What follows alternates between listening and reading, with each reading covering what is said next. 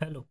In this video, we will see how we can fix the user scalable error that is coming in the viewport meta tag in the website.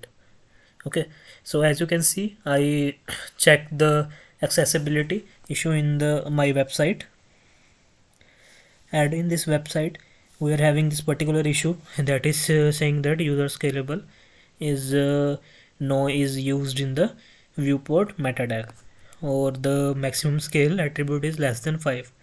So to fix this issue, we need to open the code of our website where the viewport meta tag is actually present. So if this is my website, and if I check the inspect element of my website, and or if I go to the view page source, and this is the particular tag which are having the issue. So as you can see, this is named as viewport, and in the content we are having some attributes.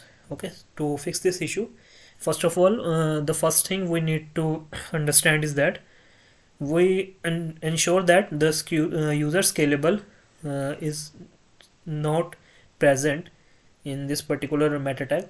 So in our case, user scalable is not present. Okay, so the first thing is clear, and the other thing is that the maximum scale attribute is less than 5. So that is the reason the issue is coming. So if I check the maximum scale value, that is right now is 1. So if I go to the website, go to my website, and update this particular maximum scale value to something bigger than 5, like 6, and save the changes,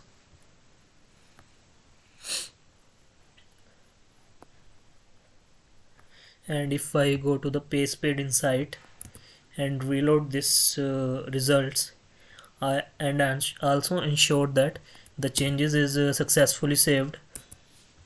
As you can see, the maximum scale value is now set to 6.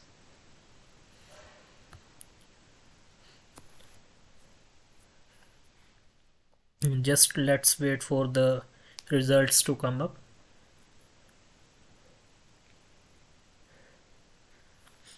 And if you can see, the in the accessibility section, the particular error that was coming is now gone away, and the matrix is also improved.